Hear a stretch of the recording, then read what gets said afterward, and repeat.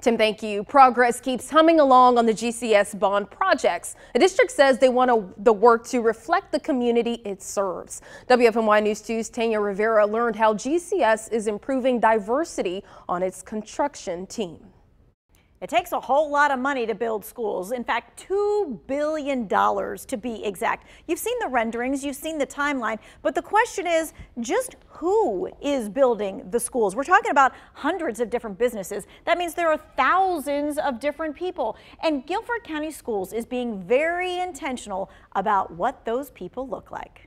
If you look at the demographics of this particular school district, it's primarily minorities within the community as a whole. It is kind of historic for us. If I'm not mistaken, I think this bond is maybe the third largest bond in the country thus far, and so we're excited to be definitely a part of this and for our team to be 75% minority. It encourages people. They see people that look like them, the people that represent their community as a whole.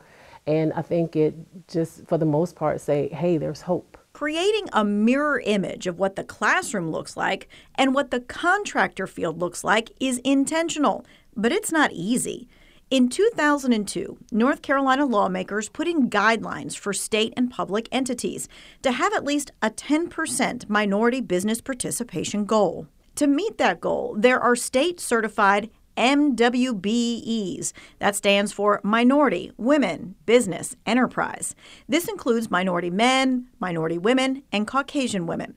And there are state-certified HUBs. That's historically underutilized businesses. We have to give the same kind of support that we gave to other small businesses.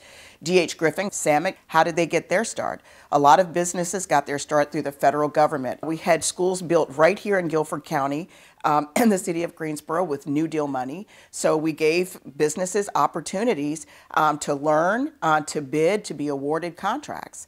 And so, what's worked is what works. But getting minority businesses to even bid on a project like the Guilford County Schools bond just doesn't really happen very often. Why is that? Well, the short answer is it started a long time ago. Local historians say in 1912, a black contractor, L.B. Jeffries, won the bid to build a white school off of West Lee Street. The community wasn't having it, so the contract was canceled. For decades, race ruled people in and race ruled other people out. And so we've built an entire industry on access to opportunities to build schools, to build banks, to build universities.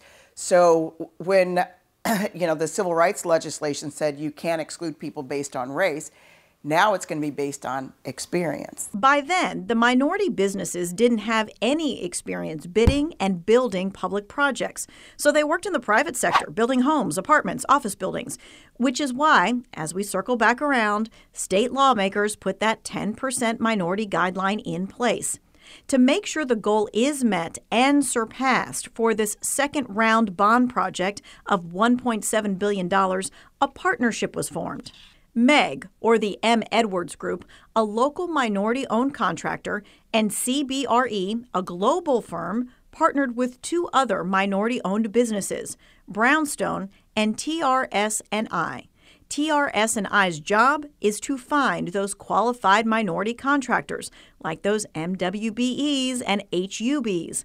This isn't TRS&I's first project with Guilford County Schools. Back in 2018, when the tornado came through, we were charged with turning over within 24 hours of identifying minority contractors to do cleanup services. It was successful. We did it within the time frame and within budget.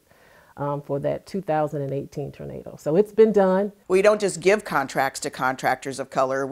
They're qualified, they have the credentials, they're gaining experience. But it's not just the contractors who get something out of it. The bigger the pool of contractors to choose from, the more bids, which means more competition and better price points for the school system. And there's a big community gain as well. Economic opportunities spill over into the community. They help support the schools, the churches, small businesses, home ownership in neighborhoods. And so it's just a huge benefit when we're able to be inclusive in the way that we do business. You'll find a deep dive into the projects on our website. We break down each phase of the construction projects, how long it takes, and how the community can get involved.